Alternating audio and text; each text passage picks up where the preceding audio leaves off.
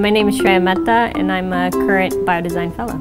I have a bachelor's and master's in biomedical engineering. In graduate school, my master's was in biomechanical engineering specifically, and I was looking at heart valve biomechanics. From there, I worked at FDA. I was a lead reviewer for almost 4 years and worked on structural heart devices as well as ventricular assist devices and circulatory support devices. So as a lead reviewer, a scientific reviewer, I would get files on my desk including 510Ks, PMAs, HDEs, IDEs, etc.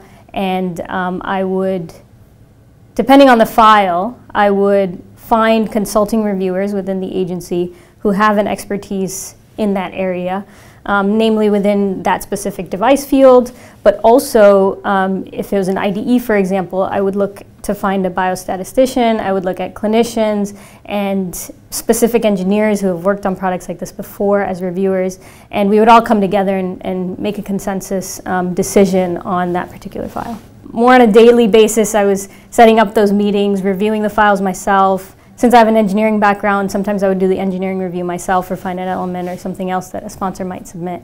And so after we all come together multiple times, we're talking to management at the same time, kind of folding everyone into this final decision. And then we present a final decision to the management and they sign off and file goes from there. The mission of the FDA is to promote and protect the public health. The culture and environment at FDA, I think, is a lot more relaxed than maybe some people realize. It's a very young crowd, and everyone's really driven to do exactly what the mission is to do.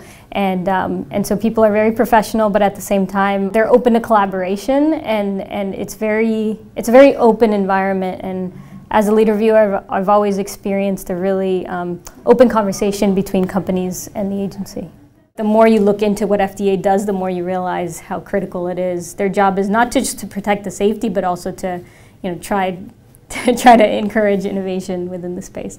So it also felt like a really good job in terms of, working for the government's always a secure job, and it just felt like a good field to pursue. It felt good because you're trying to do good for people, you're trying to protect people. And I went into the agency with that image exactly. I would definitely advise people to pursue a career at FDA. It was a really great place to work, and you really feel like you're making a difference.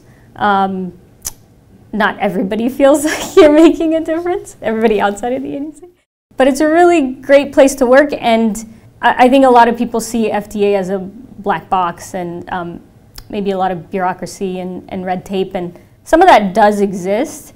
But as I said earlier, everybody that I worked with at the agency was honest and driven to protect patients. Honestly, like that was the thing that kept us all together.